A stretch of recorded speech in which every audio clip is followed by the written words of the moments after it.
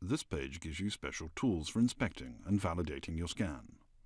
The functions available are Insertion Direction, Margin Line, Clearance, Annotations, Shade Measurement, and Motion.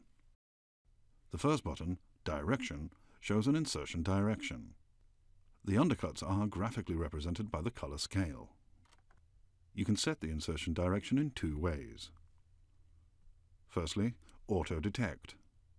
The system automatically calculates and sets the insertion direction from the complete model. Secondly, Use View gives you the option to rotate the scan for best insertion direction.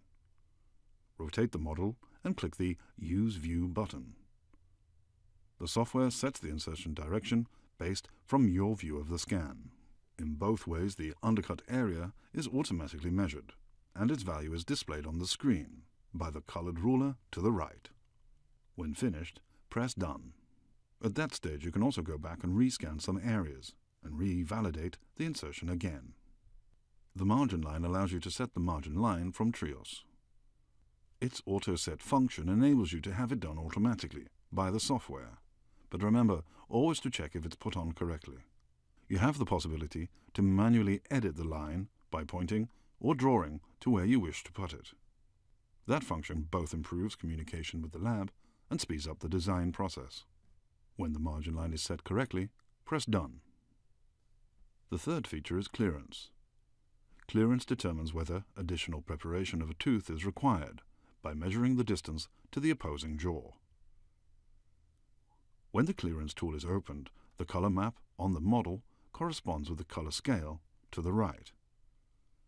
The clearance display can be changed by dragging the inside of the color scale.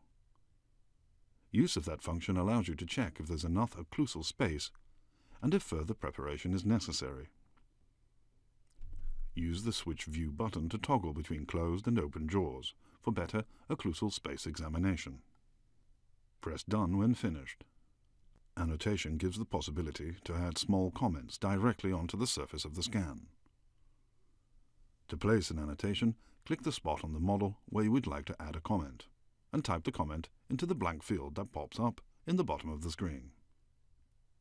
Use the Delete button to remove your annotation if needed. Press Done when ready. Annotations are sent with the digital impression to the lab. Lab technicians can see the annotations in the 3Shape dental system design software. The Shade Measurement button allows you to determine the specific color shade of teeth and send the information with the order to the lab.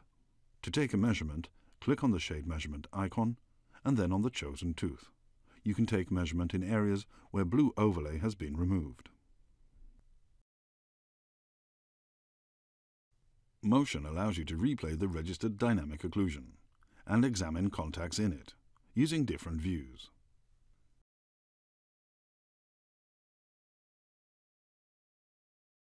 The last tab is called Tools.